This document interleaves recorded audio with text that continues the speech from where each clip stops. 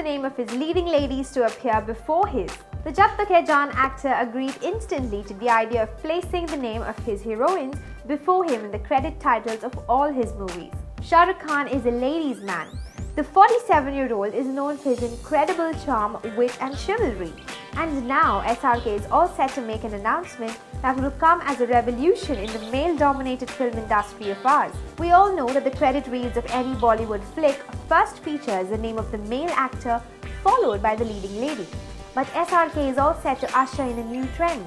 On International Women's Day, SRK will be making an announcement that henceforth in all his movies, the heroine's name would appear ahead of him in the credit titles. But how did the fabulous idea of ladies first come about? It so happened that filmmaker R. Balki, who is doing a project with SRK, suggested the idea of giving the credit line priority to women. Not only did Shahrukh readily agree to this concept, but he was so smitten with Balki's idea that he has now decided to continue with this trend in all his future movies too.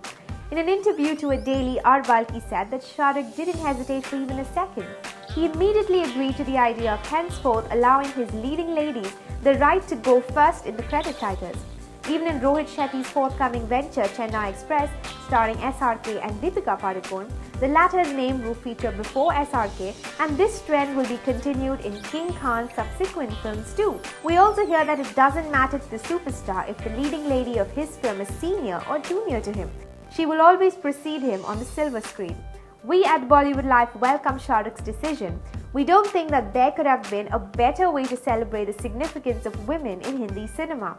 Now you tell us, what do you think about this move, Bollywood lifers?